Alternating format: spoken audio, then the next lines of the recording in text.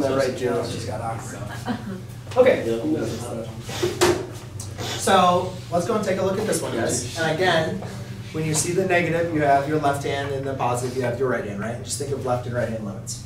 And then also remember the other thing is, for the limit to exist, the general limit to exist, we have to approach from the left and the right hand, right?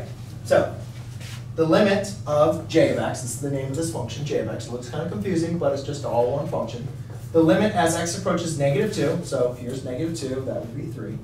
So as we're approaching -2 from the left, so as we're approaching from the left, we are approaching positive infinity. As we approach 2, that means from the left and the right, we are approaching positive infinity. But that says 2. That's -2 that you just. You're right. That was supposed to be a -2. I just forgot that. Thank you. But does that kind of make sense? Does everybody see that? Okay, now let's go and look at 3. So as we approach 3 from the right, so 3 from the right hand. As we get really, really close to 3, we're going to negative infinity.